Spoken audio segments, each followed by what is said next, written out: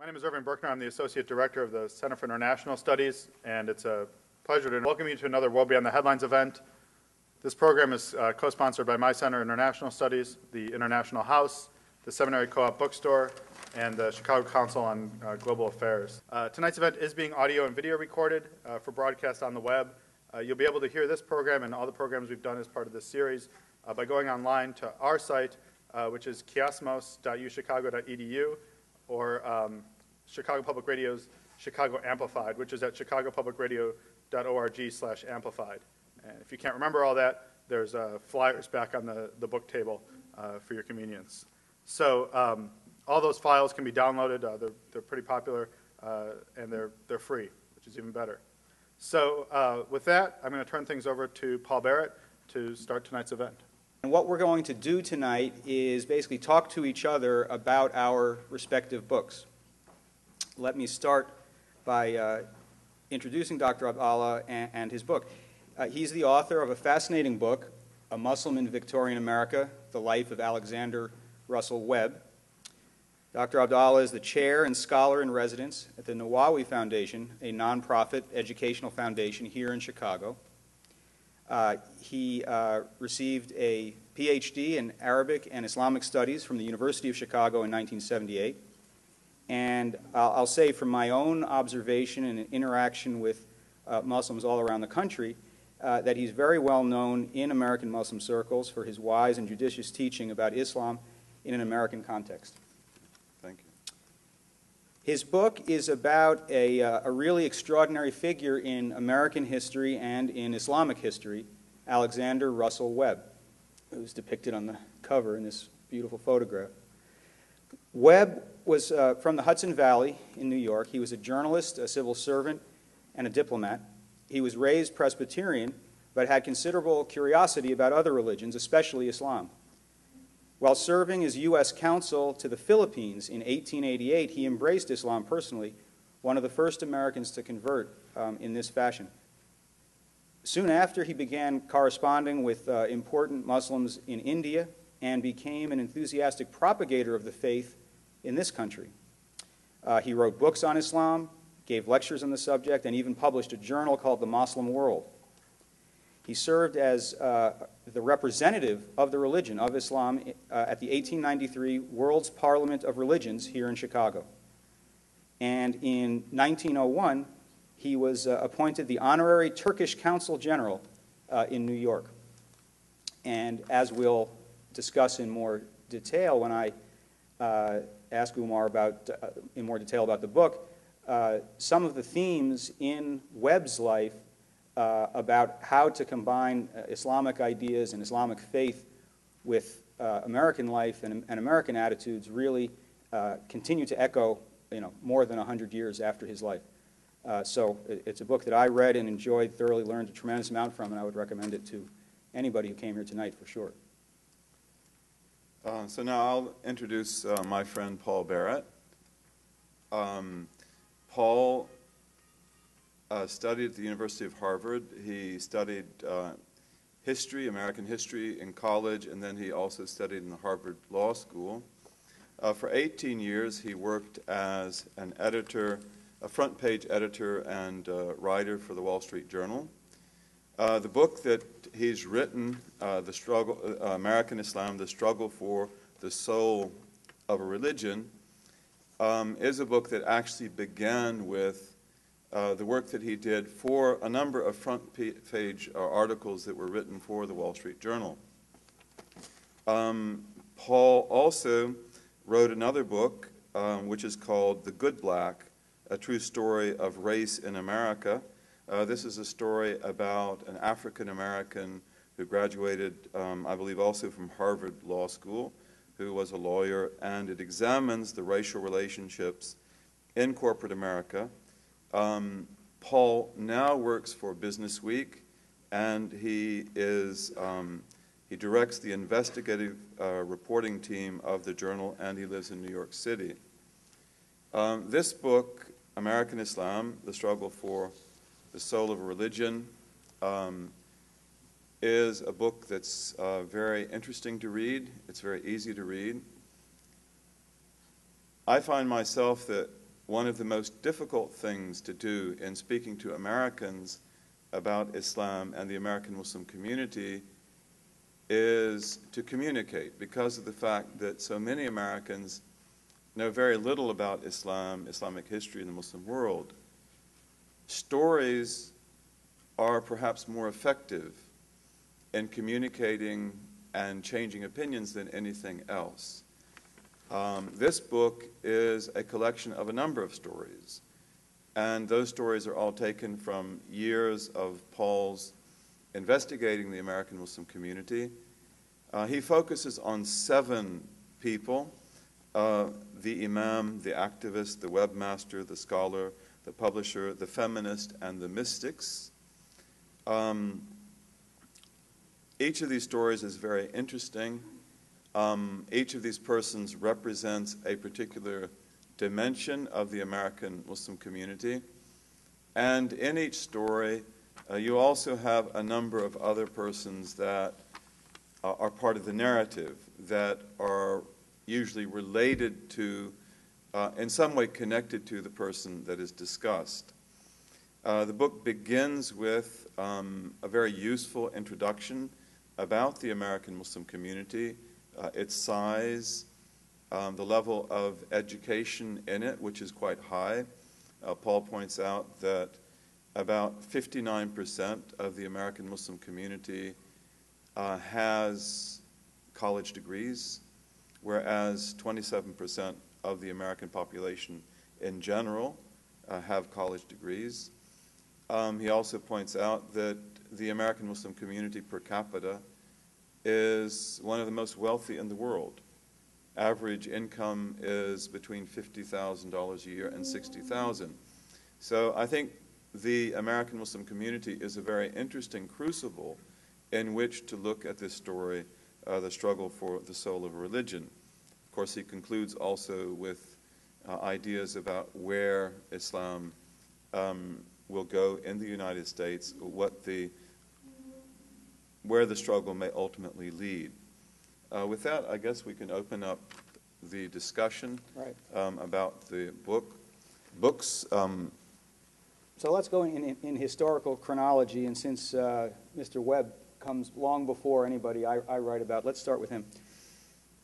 As a fan of American history and once a medium diligent American history student in college, I found Webb to be a fascinating character, exemplifying the uncertainty, as you were discussing before we started, the uncertainty of the post-Civil War era, the fascination with spiritualism across the board in this country in that era. But why don't you start by telling us a little bit more about why Webb should be of interest to readers today, beyond just purely as a historical figure? Mm-hmm. Webb is a person of amazing stature.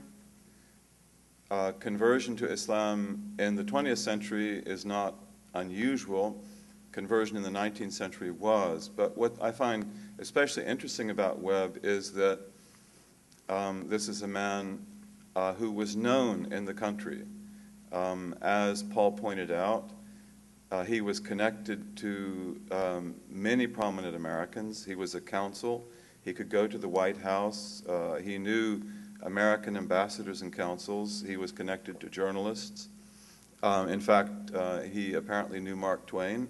Mark Twain was one of the first people that he invited to the parlor talks that he had about Islam in 1892 when he came back to New York, in early 1893 when he came back to New York from India.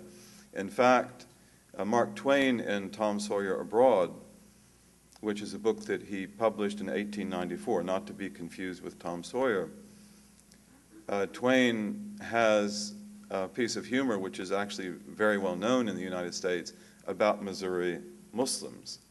And for Twain, Webb would have been a Missouri Muslim because his journalistic life was in Missouri. And Tom and Huck and Jim take a hot air balloon and they go across the Atlantic by mistake, and they come to Africa. And when they come to Egypt, they come down into Cairo and they walk around and they go into a big mosque, which Huck thinks is a church. and he says it was so big that the church in Hannibal would have looked like a box of dry goods in it. And then they see whirling dervishes in the mosque. And Tom says to Huck, they're all Muslims. And Huck says, well, what's a Muslim? And Tom replies, it's a person who's not a Presbyterian. And then Huck says, then there's lots of them back in Missouri. I didn't know that before. And I believe that that's probably connected to Webb's story because Webb's story was notorious. It was all over the American press. When Webb came back to New York City in February of 1893, he tried to avoid the press, and the New York Times immediately discovered him. Most of the story about Webb is taken from the New York Times that frequently ran stories about him. So I think the prominence of Webb is important. An American Muslim named Florence Ives Osman, who wrote about Webb in the 1940s, described him as an undiscovered monument that needs to be uncovered. And I actually, found him to be that. When I began to look into him, I found that there's a lot there. And he's a very interesting figure. And I think also he is an American who regarded himself to be very American. And he regarded his conversion to be completely consistent with his identity as an American. And he believed that Islam would fit in not only in a harmonious way with American identity, but in fact in a very positive way. What was it about Islam that he thought melded well with his term you used, his Americanness? Webb believed that Islam was very rational. He believed that it was a religion of universal brotherhood. He believed that it was compatible with science. And he believed that Islam would enable America to be what America wanted to be. He doesn't go into great detail about that, but Webb was a Victorian liberal, and he did believe in brotherhood, like Victorian whites in general. He does have an element of racism. I go into that in the book. It's one of the contradictions in his character. But at the same time, he believed in interracial marriage. He was against the lynching of blacks and the abuse of blacks in the South. He believed in gender equality. So he has a number of really interesting positions. And I think to explain that further, Webb believed that Islam was a very powerful moral force. As a Victorian, he was morally conservative, and as a liberal, he was socially liberal. So Webb was very much concerned about the slums of Chicago, of New York, and he was concerned, like a lot of Victorians, with things like drunkenness and what he regarded as the decay of the city, the great discrepancy between the rich and the poor. He believed, and a lot of other Americans believed, that Islam could be a positive force there. He was attracted to mysticism, the Sufi aspect of Islam. He believed that all religions have an esoteric and exoteric dimension. He was affected by theosophy. He held very highly in esteem the works of Madame Blavatsky. And he believed that esoteric and the exoteric in Islam go very nicely together. But he felt that Islam would be, in its exoteric form, its moral form, very valuable for America. What's interesting to me is that his reception in America was remarkably good. And a lot of Americans felt that what he said made sense and that he should be given a chance to teach what he believed in and to see if it worked. What was his vision? Essentially pluralistic? Did he see Islam fitting in alongside other faiths and fitting in alongside a secular political system? Webb was very pluralistic, and he believed in the overriding unity of faiths. That can be indexed by his attachment to the Theosophical movement. That's maybe, one of the, maybe you should stop and say what the Theosophical movement yeah, is. the Theosophical movement of Madame Blavatsky and a number of others. Webb knew them. Madame Blavatsky, who was from Russia and came to the United States, he did not know. I think, as I recall, she passed away before the Theosophical Society was established in the United States. But Webb knew Olcott, and he knew other prominent members of the Theosophical Society, and they knew him, and they wrote about him. When he went to India, he even met with them. The Theosophical Society was a society that was interested in spreading the knowledge of Hinduism and Buddhism and other faiths in America, and it taught that there's an underlying unity in them all. And it was, in fact, theosophy that, probably more than anything else, actually brought Webb to the Islamic religion. First he was a Buddhist, and then he became a Muslim later on. What about some basic facts? How many other Muslims would there have been in the United States in the late 1800s, and where were they from, and what sorts of approaches did they have as compared to Webb's perspective? At that time, the Muslims in the United States would have been overwhelmingly immigrants. Muslim immigration to the United States begins around 1875, coming primarily from Greater Syria, which is Syria and Lebanon. Most of the early immigrants who came over were uneducated. They worked on the railways like the Chinese. They worked in factories. They worked in mines. And as peddlers in the They Midwest? worked as peddlers. The word Arab along the eastern coast meant peddler. And we had Arabs here in Chicago on 22nd Street between the black community and between the red light district. And they were peddlers, so they could go, they didn't have to know English very well. They could, sell goods, but especially in the black community. So, one of the interesting things in American Muslim history is the fact that the early immigrants tended to interface with the black community, whereas the later immigrants that come after 1965, in the wake of the amendment of the Immigration Act, they tend to be highly educated, physicians and engineers, and they go to the suburbs, and that has a huge effect on the way that Islam developed. So Webb is a convert, and in that he represents a very small percentage. There were other converts around him, but Webb, like American Buddhists and American Hindus at the time, emphasized not just conversion, but also sympathy. So he reached out for sympathizers. And I think one of the things interesting about Webb is the fact that perhaps given his political background, he was a politician, he always remained a politician. He sought alliances, another aspect of his pluralism. And so therefore, everyone in American society whom he felt would support his cause, he allied with. And he supported their journals, they supported his. Now, Webb saw himself as attempting to spread his newly adopted faith in the United States. How is the Muslim conception of propagating the faith or proselytizing similar to or different from what we know about Christian approaches to that activity? Well, when Webb was asked that question, do you intend to spread Islam in the United States, his answer was invariably no. And that seems to be honest in the sense that Webb saw himself as an initial stage, and that stage was one of education.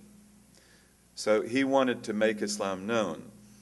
He wanted to speak and to write. He had a very interesting newspaper. He had also a sort of pamphlet-like newsletter that he sent out. But Webb felt that the first thing was to get Americans to know what Islam was and to examine it. And he used to say that I believe very deeply in the fair-mindedness of the American people.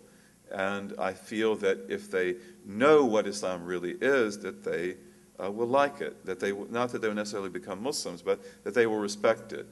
Again, Webb is a person with a very definite class consciousness. So he focused on what he called the educated classes, those who are trained to think. And other people that lived around him, that were not educated, usually he didn't bother to speak about Islam with them, even though they would know that he had a very strange religion. And they would know that he was a Muslim. He never concealed that. To answer your question, Islam, Christianity, and Buddhism are all proselytizing faiths. Throughout history, Islam, it proselytizes in different ways. Probably one of the most effective is through business.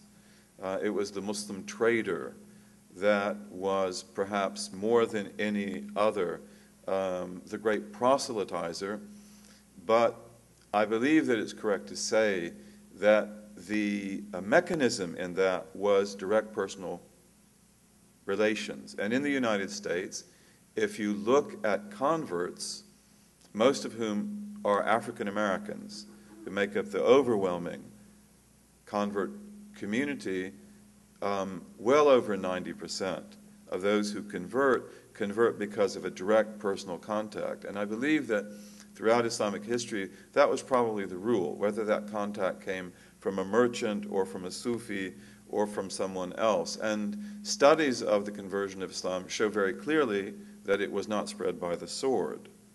That is something that is very anomalous whenever it occurs. In most Muslim countries, especially those core countries like Egypt, Syria, Iraq, Iran, Muslim Spain, the process of the spread of Islam, as Richard Bullitt at Columbia University has shown in some really excellent studies, and by the way has a book called The Case for an Islamo-Christian Civilization that came out recently, Columbia University Press, which is a really good book, a really useful book. And he talks about this a little bit in that book. But usually those countries develop Muslim-majority populations over a period of 200 to 300 years. In fact, when the Crusaders came to the Levant, in the Crusades to Syria, Lebanon, Palestine, northern Egypt, Iraq, the majority populations in many of those countries, like Lebanon, was still overwhelmingly Christian. The Crusaders were not necessarily any more merciful with them than they were with Jews or Muslims.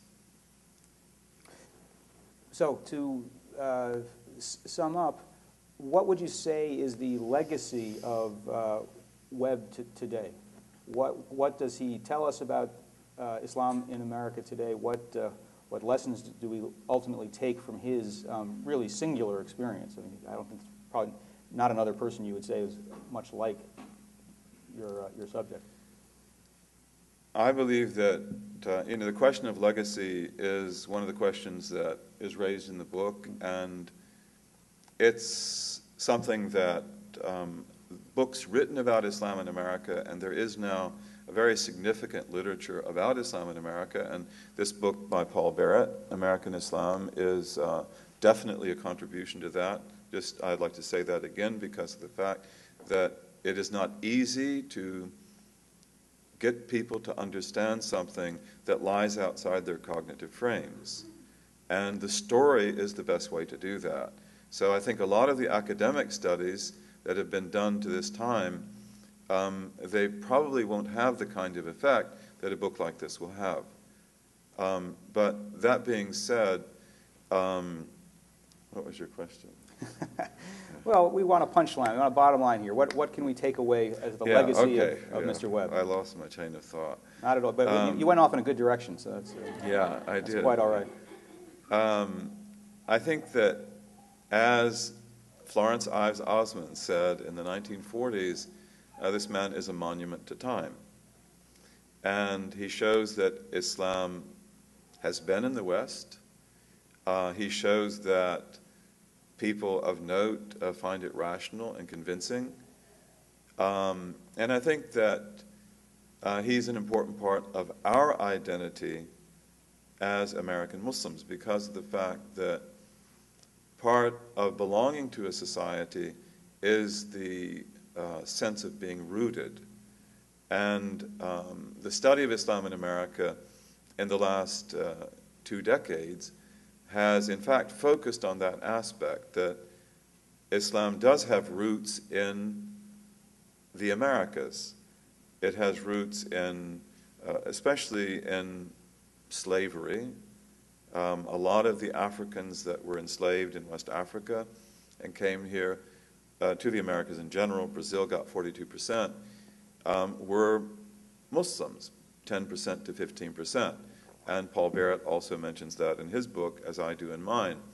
So the sense of being rooted, immigrants, for example, the first known immigrant to the United States came from Syria, and he came in 1856, brought by Jefferson Davis, Secretary of War, and under Franklin Pierce, the president, and his name was Hi Jolly.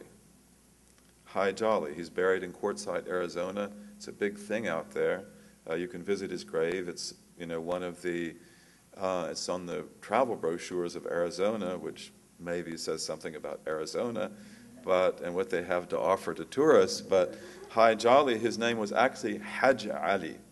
Hajj Ali, and Americans called him Hi Jolly. He was brought over to be in charge of the Camel Corps, which Jefferson Davis thought would be the perfect way to take care of the newly acquired territories in the Great Southwest. So that's an interesting history. And in fact, we have folk songs about Hi Jolly that, I think it says he didn't mind the burning sands, but he didn't mind the beautiful girls the best, something like that. So I think the fact that Webb is an American Muslim is very significant for our identity, and also the amazing part of this story, in my opinion, is the fact that Webb was remarkably in the middle of it all. That when you tell his story, you're talking about a person who went to the same church as Martin Van Buren, who adopts Van Buren politics, free soil politics throughout his life. You're talking about a person that would have known Samuel Tilden. And in 1876, Webb supported Tilden, who was a Democrat who won the popular vote and lost the election. You remember that, right? And that's because the Republicans stuffed the ballot box in Florida and in 3 other states. I mean, amazing coincidence. But he knew Tilden. Tilden is also from his county. The Hudson River School is based there. So this is a person who, when you tell his life story, you really tell a very important part of American history. And for me, quite frankly, I wrote the book trying to make it is academic. Don't look at the footnotes. Don't be frightened. They're on the back of the book, but don't look at how many there are. And I really tried as hard as I could to get it at an 8th grade level, so that it's easy to read. And I hope interesting to read, because I want people to read it. But I especially want the American Muslim community to read it, because of the fact, and I mean by that, and I mean by African Americans as well as the recent immigrants and their children, because of the fact that this tells a lot of the story of African Americans. This is a Civil War. This tells us about the Fugitive Slave Act, Frederick Douglass. Webb is also, he crosses tracks with Frederick Douglass, Ida Wells, Susan B. Anthony. An amazing story. But at the same time, you get this picture of how American culture develops. The Victorian period is an extremely interesting period. Our stereotypes of it are generally false.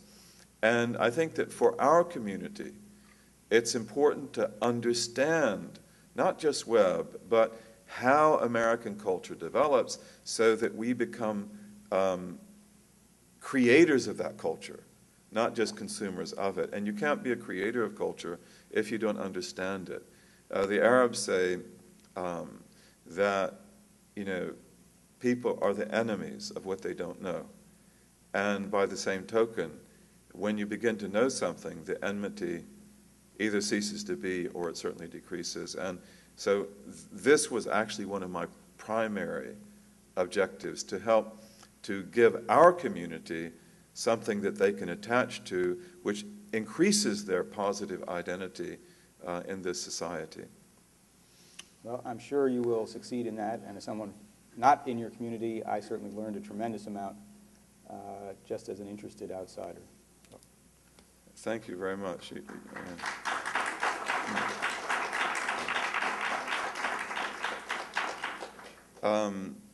Now I get to ask my questions, and first of all, I'd like to say that the struggle for the soul of a religion.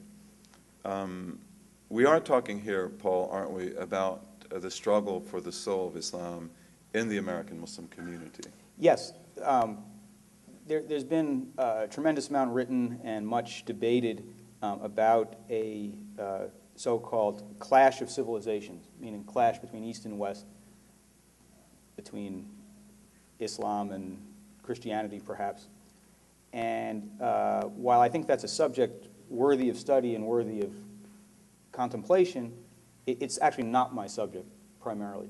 The struggle that I refer to in the subtitle of the book is really the series of conflicts and tension and flux among American Muslims as they sort out what it means to be both Muslim and American.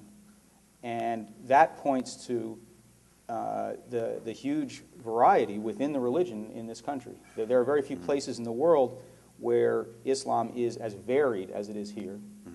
And it is really, in my experience, the opposite of monolithic. Muslims do not have one set Islamic view on anything.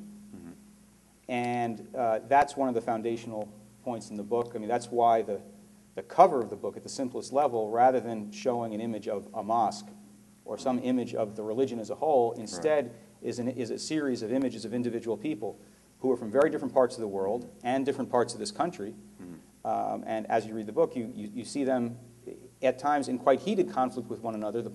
My point is not that Muslims are in conflict all the time, but that by studying conflicts, you can frequently see the essence of things, and you can see what issues are really important to people. Good. Now, in this book, we have, right here, the Imam. This is Imam Siraj Wahaj from New York City, Brooklyn, a very significant person. We have then the activist, who is Mustafa Saeed, who studied in Tennessee and then went to Florida. We have here the webmaster, who's actually a Saudi, who studied in the University of Idaho. Right. And then we have here the scholar, who is Khalid Abul Fadl, who teaches at UCLA. We have here the publisher, who, for me, is the most interesting of all the stories. He's from Dearborn. He's a very noted publisher, and his name is Osama, name you've heard before, and his last name is Siblani. Then we have the feminist, who is Asra No'mani, and then we have the mystics, who are two Americans, and they are closely, what are their names? Victor? Their names are Abdul Kabir and Rahma Crambo. Okay, and these are two persons associated with Hisham Kabbani, who is an important Sufi sheikh in this country. Now, I'd like to ask you how you chose these 7 people for your work. Right. Like a lot of journalism between hardcovers, unlike, say, scholarship between hardcovers, scholarship is frequently planned out and plotted out and is the culmination of articles that grow over time and papers that are presented at symposia and so forth. A lot of journalism comes together very serendipitously. After 9/11, I wrote a series of articles for the Wall Street Journal, as you said. about several of these people, much narrower than what the book is. And after writing several of these pieces, a friend of mine, it was no more planned out than this, said, you know what, I think you have the makings of a book proposal. And I said, maybe I do. And at that point, I began to ask myself, so what would be the common themes? And that's how it came together, very inductively. And I went out and found a few more people to profile so that I would present the reader not with a sociologically perfectly representative cast of characters, but instead a group of people who are suggestive of the variety and whose experiences, while not necessarily typical, because all of these people, in one way or another, actually are somewhat unusual. This is an unusually talented group. This is an unusually ambitious group. These are people who speak publicly or have gotten involved in interesting confrontations with other people. And I chose them, as I say, not because each one of them is typical, but because the issues that swirl around them I thought were worthy of attention and were issues that, in fact, did affect a much wider array of Muslims in this country. Thank you. My next question is, what does serendipitously mean? This is supposed to be It's funny, just like a but spelling I say bee, that right. S-E-R.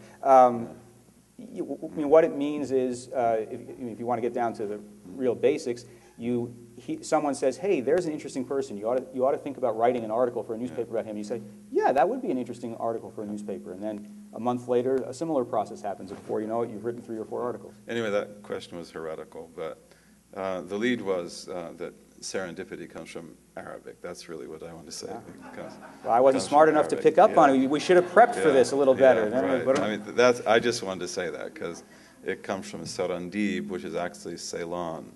But that's a heretical thing to add in this very serious discussion. The next thing I'd like to ask you in connection with the question I asked just before this serendipity I mean, you do know a lot about the American Muslim community. You have been around. You've talked with hundreds of American Muslims, including myself. I think we met in 2003. I think in Chicago in 2004. Okay. At Labor Day. And ISNA, right. Yeah. And I'd like to ask you, what would it mean to speak of an American Muslim mainstream? Is there such a thing? And and then, if there is a mainstream, do these people or any of them belong to that mainstream? And would that be significant? I mean, are they on the periphery or on the... So that's 3 questions. The mainstream, are they in the mainstream or the periphery, and how might that affect the picture? Mainstream is a shorthand term that, I guess many of us use in writing, particularly about current affairs. Mm-hmm. It's often very, very crude. I certainly use it. I don't know how many times I use the term in there, but I'm sure I do, even though it's not something I thought about until you just asked this question. I think it's a term that should be used with tremendous caution, because I don't think there is necessarily, as I said a minute ago, a mainstream view that when you that a significant majority of Muslims would necessarily subscribe to. If you ask them about contemporary politics, or you ask them about the best way to balance their commitments to their faith against their commitments to civil society, or you ask them about how people should come together for marriage, you would find a collection of views. You could probably, if you were a statistician, come up with a grouping someplace in the middle. You could go to institutions that sponsor big conferences and call that the mainstream. And I would say that some, but not all, of these people certainly have strong attachments to the mainstream, and certainly would see themselves as part of the mainstream in some general way. Siraj Wahhaj is an African-American imam, and the story of African-American Islam really is fairly distinct from the story of immigrant Muslims in this country. However, he's very unusual as an African-American figure, because he has been very deeply involved in organizations that are primarily dedicated to immigrant Muslims, and he is very well known among immigrant Muslims and has given sermons and lectures in many mosques all around the country, and I would say he's probably one of the best known Muslims in this country overall, if you took a poll. I would say that in some sense he's part of the mainstream. Definitely. With all of the footnotes that I noted. I mean, Osama Siblani is one of the most important Muslim political organizers in the country. He happens to be almost entirely secular. He rarely sets foot inside a mosque and yet considers himself to be a Muslim. So is he part of the mainstream? I would say not so much religiously, but very much culturally, socially, and politically. Now, you mentioned the webmaster, who's a Saudi graduate student. This is a guy who came to my attention because he was criminally prosecuted for material support of terrorism for his role in tending to the website of an Islamic group in Michigan that was both a proselytizing organization and also a disseminated literature of various sorts. And some of the literature that was put on the web was anti-Semitic in nature, anti-American, and very, very contentious. The government said this amounted to inviting people to terrorism. In a fascinating trial, al-Hussein, this graduate student, was actually acquitted. A jury in Idaho basically said that the government hadn't shown that he had provided material support to terrorism. Now, is he in the mainstream? I mean, I'm not sure that his activities in connection with that website would be considered in the mainstream. Yes. But on the other hand, as he presented himself, and I am sure as he saw himself, and I know as he was seen at the University of Idaho, where he studied for a number of years, after studying at several other American universities, he was absolutely the mainstream. He was the president of the MSA. Yeah. He was extremely popular on campus, and this is part of what made his story so paradoxical and fascinating, in that he was seen by non-Muslims in Moscow, Idaho, and at other places where he had studied as the outgoing Saudi, the one who was comfortable talking to people of other faiths, and just very popular. So, you know, I think he's in the vicinity of the mainstream. Now, some of the people I talk about, I would say, are not mainstream at all. Asra Nomani, the feminist, who caused a huge controversy in her hometown mosque in Morgantown, West Virginia, after announcing that she felt it was appropriate to pray in the main prayer hall with the men, not next to them and not in front of them, but behind them, as is normally dictated, as opposed to praying in the women's balcony, which was removed from the prayer hall in the back and out of the line of sight of what was going on below. Out of this seemingly small confrontation grew a very large dispute that divided the congregation in Morgantown, West Virginia, and then soon rippled out and caused a fair amount of controversy and interesting debate all across the country, I would say. Now, she's not mainstream in the sense that she was a lightning rod, someone who sought out controversy. On the other hand, at that very same ISNIC convention when we first met in 2004, Asra spoke on several panels at that convention, and while she attracted a huge amount of hostility, including men coming up and lecturing her and pointing their finger at her and you know, kind of unappealing behavior, it was also clear that there were a large number of women at this convention. This is an organization called the Islamic Society of North America, which is the main body that convenes large conferences all across the country. It was clear that there were a lot of people who were quite interested, at least interested in her message. So that's my overly long answer. But I think, to be fair to you, I don't want to be evasive, I think you were suggesting that my characters are not so mainstream. Well, I refuse to answer that question, but... Good, I've talked you into submission, huh? That's what I tried to do. And certainly your answers are no longer than mine, and yours are much more direct.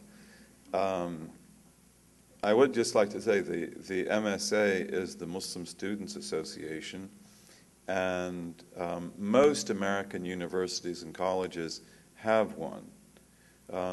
You find Muslims in virtually every educational institution in the United States. And in fact, that's a really interesting and important point. People are always surprised when there are Muslims in Morgantown, West Virginia, or Moscow, Idaho, and the reason they're there is because of proximity to the university. I mean, almost anywhere that there's a substantial university, you will find at least a small Muslim population, often not necessarily making a huge deal about themselves. Yes. But that was a revelation to me as I traveled around the country, how dispersed Muslims actually now are. Now, one of the things that is very interesting about Islam in America is the fact that over the last 30 years, it has become increasingly indigenous in the sense that you have people that have become very Americanized, at least in the way they speak and dress, but also you have a very large, probably 60%, I would hold, on the basis of certain statistics, of American Muslims are now born in the United States. Some people would say much more than that. And the MSA is a very good example, a crucible of that, because when the MSAs began in the 1960s, they were overwhelmingly foreign students. And there'd be a convert here and there, African American or white American. And then, as the decades went by, the composition of the MSAs changed fundamentally, so that, for example, the case that you have in Idaho is, you find that in some universities. The University of Illinois Indiana is somewhat like that, but most of the colleges and universities now, the MSAs are overwhelmingly Muslims who are born in this country. I find that very, very interesting. Yeah. And the MSAs change; they're different. They differ from year to year depending on the students that come in. No, that's very true. And the MSAs are very, very important institutions in the history of the religion and its appearance in this country. Many mosques in this country are essentially the outgrowth of the MSA chapter that began in the 60s or the 70s. And you see movement in different directions simultaneously. I would say the bulk of the movement is exactly as you described, which is toward more leadership by American-born students, and particularly in the last 4 or 5 years since 9/11, a very self-conscious effort to reach out and engage and explain who they are and how they fit in and so forth. There's a fascinating program that has moved all around the country, starting at the University of Tennessee in Knoxville, where Mustafa Saeed's story takes place, where MSAs put on what they call fast-a-thons, where they invite non-Muslims to fast with them on Ramadan as part of a larger fundraising ceremony. And they take the money that they raise and they give it not to Muslim causes, but to local poverty and hunger-related causes as a very self-conscious gesture to integrate themselves in the community. It's an absolutely brilliant, from a PR point of view, and obviously, and it goes without saying, a very good, very good charitable work. At the same time, in certain places, the MSA is actually a very conservative force in terms of religion and ideology. I'm not commenting on whether that's good or bad, but rather than being a force for more integration, is in fact a force for more insularity. I don't think that's the majority movement, but I encountered that in some places. Yeah, that's an interesting point, and I think that also raises an issue that comes up in the book, and that is the effect, especially on the activist Mustafa Saeed, who came from India to study engineering, right? Who is very much affected by that environment. And I think one of the things that would be important to note here is that overwhelmingly American Muslims, especially the children of immigrants, college is the first big formative period. It's when they really begin to look at Islam that they probably never took seriously, or they may not have taken seriously before. And often the MSAs are conservative, as you say, and it affects them. But usually they come out of that, like Mustafa Saeed himself, in maybe the opposite direction. So I think that's very interesting. But I think to get beyond this issue that I've really stressed a lot, probably too much, the issue of mainstream or periphery, you do mention Wahhabism frequently in the book. especially in the story of the scholar Khalid Abul Fadl at UCLA, who is well known for his very anti-Wahhabi stance. And what I'd like to ask you is that, do you feel that Wahhabism is the root cause of radicalism and of anything else that would make Islam dangerous in the United States, or just incompatible? Okay, it's a very important and very good question, and but the answer, of course, is a little complicated. By Wahhabism, we're referring to the distinctive strain of the religion associated particularly with the Persian Gulf and more narrowly with Saudi Arabia. I mean, I'll risk possibly offending a few people by just describing it kind of bluntly. I raise the possibility of offending people because, for example, many Saudis refuse to acknowledge the existence of Wahhabism. So if you bring it up, they're immediately offended. No such thing exists. There aren't different strains of Islam. There is one true Islam, and anyone who says otherwise, may be a blasphemer or doesn't know what they're talking about. I think many Muslims, and certainly many non-Muslims, see Wahhabism as a relatively intolerant, insular approach to the religion. They have certain precepts that they follow. We don't have time here to go into the details, but they're very impatient with and generally reject other Muslims who view the religion differently or have had different experiences. And it is used as a shorthand, and I use it at times as a shorthand, and I am happy to concede, not always with scholarly precision, for a perspective that is powerfully anti-Western and anti-assimilation with secular society, and given to a view of the world in terms of a clash between Islam and non-Islam. I don't think it is the sole source of radicalism, not at all. There are many other movements. The whole body of thought that flows from the Muslim Brotherhood and a more modernist, highly politicized Islam. Many Wahhabis are actually not that political.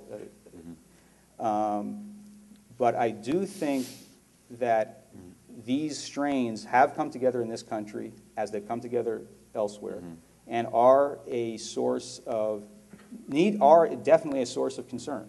And they take several forms. I mean, and I think most Muslims in this country are familiar with those forms.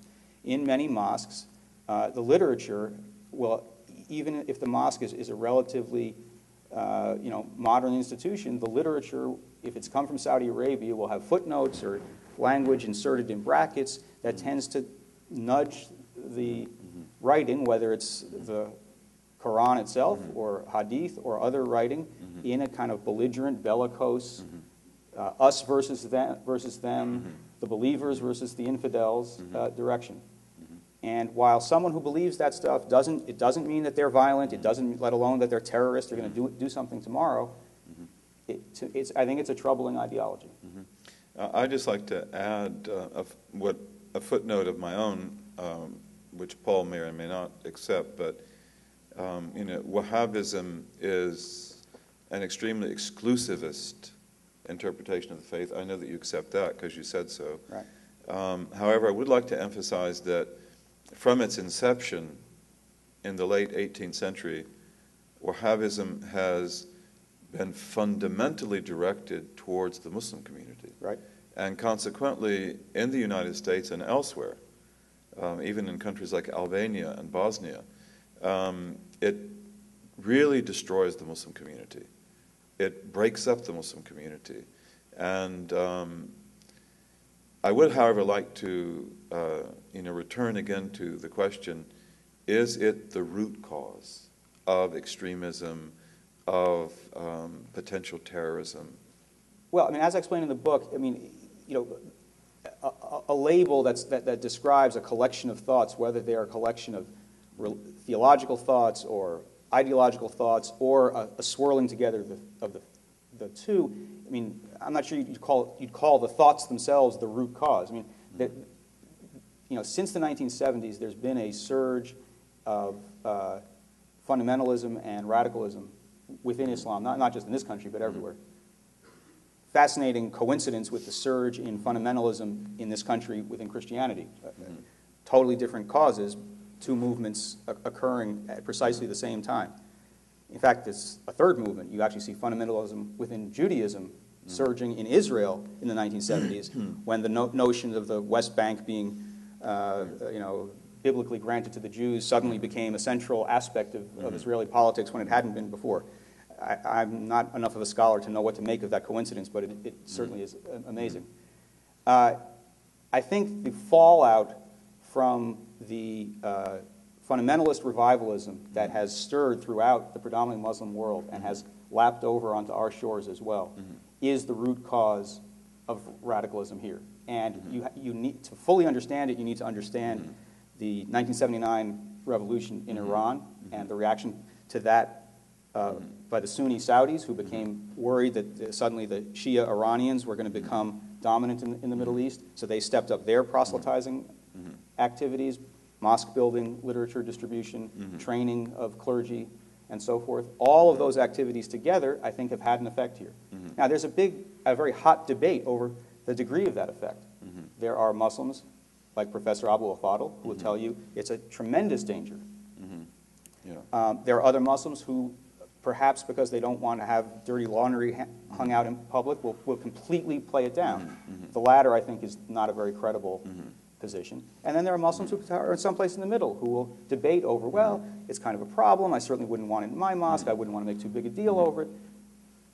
If you tour around, my view of the American Muslim experience is that the main theme is one of tremendous success, as material success, as you were describing, educational success, success in assimilating into American society, whether Muslims are secular or very devout. A huge majority have been successful in adjusting to life here, even after 9/11. But there's a small sub-theme connected, I think, to ideas that, in the wrong framework, when they're attached to notions of a global Muslim grievance, the notion that Muslims are afflicted everywhere and at all times by non-Muslims, you wrap that together with fundamentalist religious views and radical political ideology, and you have the danger that in a certain person's mind, you'll get what I think of as a kind of utopian aspiration, a romantic notion that with one dramatic gesture, we're going to solve all these problems, reassert Muslim identity, and vanquish our foes. And if you get someone thinking along those lines, in today's world, with the conflicts we have in the predominantly Muslim world, that's a potential danger zone, I think. Well, here at the University of Chicago, Martin Marty, who is at the Divinity School and, of course, is famous around the world for his works on religion, and who also directed the Fundamentalism Project, he shows that you have fundamentalism in Christianity, of course, the evangelicals, the Christian right. You have it in Judaism. And I want to emphasize again, I mean, something that is lost on, I think, many non-Muslim Americans. Saying someone is a fundamentalist Muslim doesn't mean at all that that person is prone toward violence. It's no more than saying someone is a Pentecostal would mean that that person would burn someone's house down to forward their Pentecostal views. We're talking about people who have a literalist approach, who make a sharp distinction between the believers and the non-believers in the sense that certain we're going to heaven, they're all going to hell. Those kinds of beliefs. That does not mean you're lighting a bomb anytime soon. That's right. And so you have Christians, Jews, Hindus, Muslims, and fundamentalism is remarkably similar in all those communities. But one of the points that the Fundamentalism Project makes is that there are social or sociological causes that feed into that fundamentalism, and is actually the perception of that, which the fundamentalism is a reaction to. So this brings back the issue of, well, I would like to say it's the chicken and the egg that George Lakoff wrote recently, Don't Think of an Elephant, which I know that a lot of you know, which is an excellent work for the Democratic Party that really needs some help. And it's basically on cognitive frames. And one of the things that Lakoff shows is that the cognitive frames that people have are really the essential issue, even in their political orientation. So if you control the cognitive frame, you basically control everything. And so my point here is that, you know, when you have a cognitive frame, then if you don't change that frame, the facts will bounce off. And therefore, you know, what if there are other root causes? For example, you do speak a lot about the Arab-Israeli conflict. Oh, yeah. You do speak a lot about anti-Semitism, the rhetoric of which we hear a lot in the Muslim community. But is it not possible that you underplay these issues, like, you know, the Arab-Israeli crisis, you know, what happened in Bosnia and Chechnya, Afghanistan, you know, the many grievances of the Muslim world, such as political tyranny in the Muslim world, because these are experiences which definitely affect the cognitive frames of Muslims. And therefore, would it not be the case then that if we do not address these root causes, that to talk about an ideology like Wahhabism in a way becomes, well, it's not really hitting the nail on the head, because we have to also ask, why are they receptive to that? You know, and so I think, again, what about these other issues, like the Arab-Israeli crisis? Yeah. Well, I discuss, you know, the Arab-Israeli crisis in most, if not all, the chapters. I guess I have several thoughts. One, while I was stressing earlier that American Muslims are not at all monolithic and there isn't necessarily an Islamic position on any question, perhaps the closest you could get to a consensus on a pressing issue of the day would be on the Arab-Israeli conflict.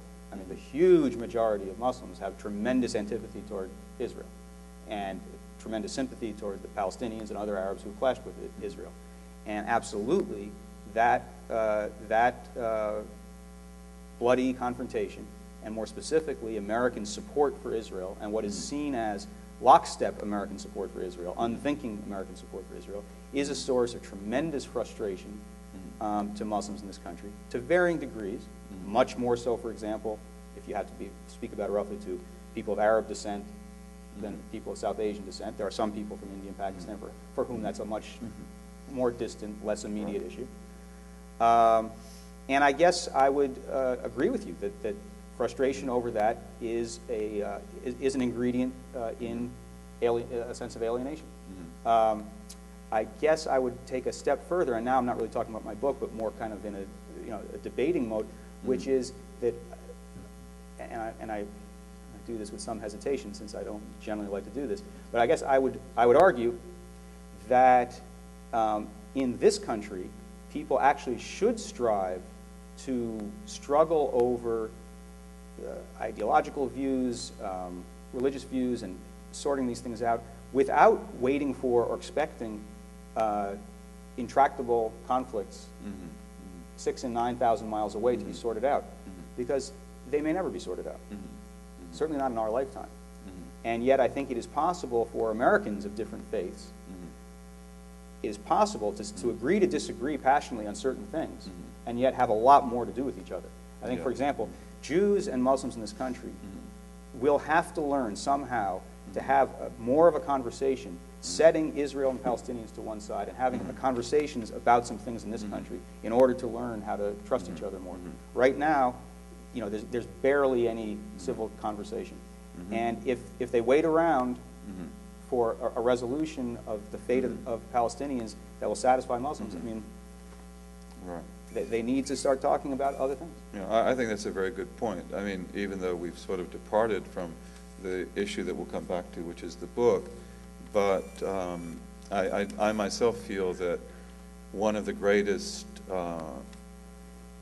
misfortunes for the American Muslim community is this alienation from the Jewish community, which, in my belief, should be its natural ally, and historically would have been, because the two communities are very similar, and they really there's so many other issues that they can work on, and especially the peace movements in both camps. But I wrote an op-ed piece for the LA Times that ran on Monday called "Reporting on Muslims While Jewish." Yeah. Jewish was me. And one of the observations I made was, while I certainly encountered a fair amount of anti-Semitism among Muslims, the proportion of anti-Semitism, in my rough experience, more or less matched the reflexive hatred of Muslims and Arabs that I found among Jews. And that I often encountered Muslim families who reminded me considerably of my own family in terms of their obsession about education, about the next generation outdoing the last generation, and about the eating. You're not allowed to leave the table. No, eat more. No, eat more. Right. More. Just to pitch from my own book again, one of the interesting things about the Webb story, which happens, of course, back in the 1890s, is the very positive relation that he had with Jews and that Jews had with him, especially Rabbi Herschel, who was one of the leading Reform Jewish intellectuals, and who really had a very positive rapport with Webb, especially at the World's Parliament of Religions here in Chicago. And by the way, most of the fair, especially the Ottomans and the Moroccans and so forth, and they had a mosque, was right out here in the Midway Plaisance, and there's some pictures of that. My book does have pictures, by the way. You know what we should do? We should see if anyone has any questions. Yeah, we should do that. We should do that. Does anyone have Can any I ask one last question? Sure. Yeah, and that is that, I notice in almost every, I think in every instance, perhaps but one, there's a big question mark that is put behind each of the 7 groups, sometimes because they seem to be very good themselves but have no response in the Muslim community, and in other cases because they're in the community but they're radical. Tell me about those question marks, and then I'd like you to just close up by your idea of what kind of an overall impression an American reader would be likely to have of this book. Okay, I'm afraid the latter I can answer, but I wasn't following the question mark question. Yeah, in other words, if we look at someone like Dr. Khalid Abul Fadl, right, the big question mark is, yeah, but nobody listens to him. I think that's incorrect. Okay. I mean, just to use one example, I think that he is has had a tremendous influence on younger Muslims, primarily Muslims who are at the moment would be 40 and younger, including many who may not see him as a model in terms of on a personal level. But the several books and many articles he's written, I think, have served as a catalyst for discussion, and have that's true. done what he advocates but in an indirect way. One of his big missions is to reintroduce the ferment and the debate and the disputation about what the religion means that was so prevalent in the Islamic heyday of the medieval era, when beyond dispute Islam was intellectually dominant in much of the world. And he wants to remind people of that and excavate that and put it in front of people and say, and essentially, the same could be true today. We have to open our minds.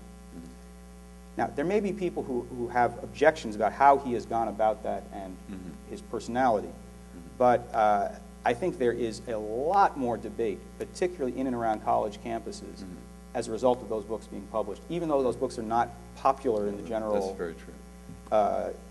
In the general. So this, I think, is an illustration. I mean, journalists can be justifiably criticized sometimes for picking out people in the midst of controversy. Why do the damn media always write about conflict? I mean, you're so negative. That is often true. However, conflict and people who create friction the sparks from the friction frequently illuminate. They illuminate more than the person that you start with. They can illuminate a broader situation. And that is the method here. I don't think Asra Nomani is a typical Muslim woman. She's an extraordinary Muslim woman. She's extraordinarily eloquent. She's extraordinarily energetic. You might think that she's extraordinarily eccentric. Why would someone put themselves out to absorb so much criticism? Yes. No ordinary person would do that.